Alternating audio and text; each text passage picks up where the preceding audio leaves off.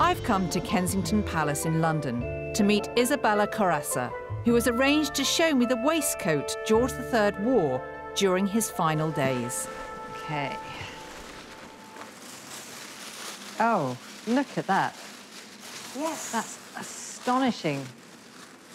So this is George III's sleeved waistcoat. Wow. We actually think this is from 1820, the year that he passed, and it really shows the condition of his health at that point. And what clues does this give us of George's so-called madness? Well, actually, it gives us a lot of clues. So the first one, the enlarged sleeve. So we have a little panel adding a little bit more to the shoulder.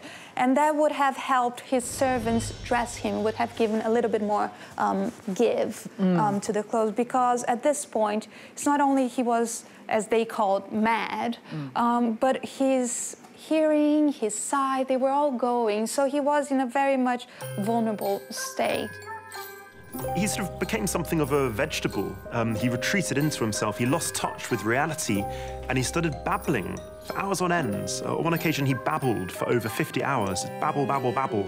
His hair was grown long, so he looked like a sort of Merlin figure, and he would foam at the mouth.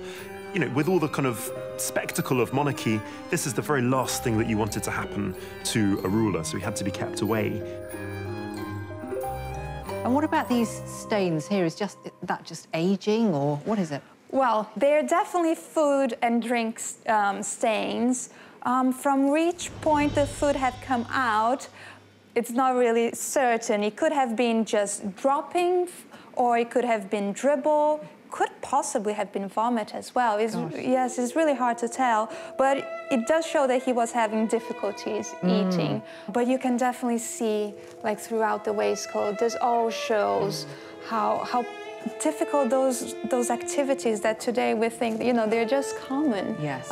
But for him, it was actually something really, really hard to go through. Very difficult. Well, it is just an extraordinarily poignant reminder of George III, not just in his madness, but in his frailty. So thank you for showing me. Oh, it's my pleasure.